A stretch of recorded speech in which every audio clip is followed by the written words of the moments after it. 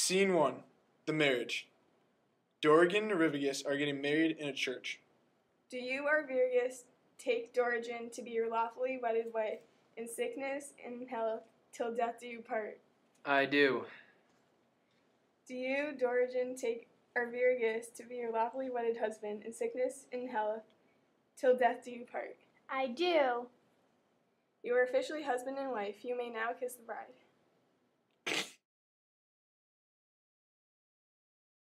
I guess I can't wait for tonight. I'm so excited to move into your castle. Oh, about that. I gotta do some knighting stuff in Brittany, so I'll be gone for a year.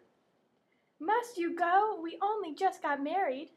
I'm sorry, my love. I must ride off at once and prove my nobleness. No! Remember, my love, never hook up with any random squires that you meet in any garden dance parties or anything like that. After several days of depression, Dorigen's friend finally gets Dorigen out of the house to go for a walk. Hey, Dorigen, aren't you glad that we're going on this walk to see if your husband is arriving in port? Yes, it makes me feel so much better. Oh my God, look at the rocks! My husband's ship is going to crash into those rocks, and he is going to die! Die! Dorigen, don't worry. Your husband will return safely. The captain of his ship is very skilled. No, you're wrong.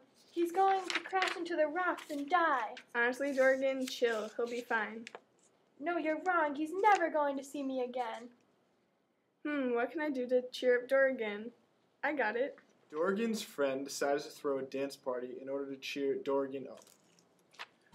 We're dancing like we're dumb, dumb, dumb, dumb, dumb. Our bodies go numb.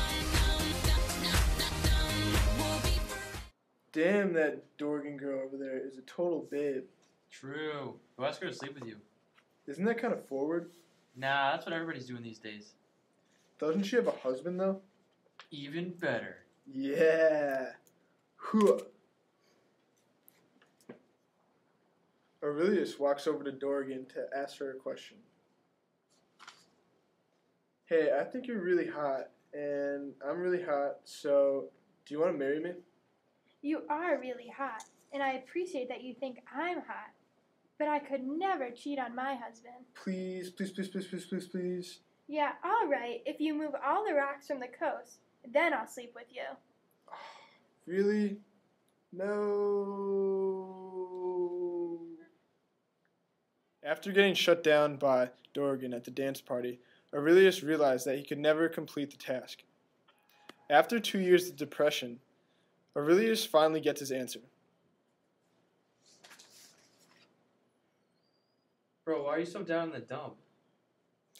I just want this chick really bad. Then what's the problem? Just go get her. But she said the only way she would marry me is if I removed all the rocks from the shore, and that's near impossible. No, it's not impossible. I know this guy who knows this guy, who is a cousin whose father specializes in removing rocks from shores.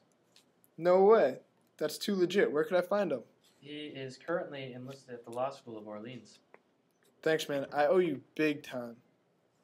Aurelius and his brother travel to the student's house and find him to be a magician. This magician may hold the answer to his problems. Hey, what's up, man? Can you help me try to win the heart of this really hot girl I met at a garden dance party? Yeah, but it's going to cost you 1,000 pounds. That's pretty steep, but it's definitely worth it to fulfill Dorigen's request. Okay, good deal. Let's travel to the coast. Then journey to the coast, and the magician does his work.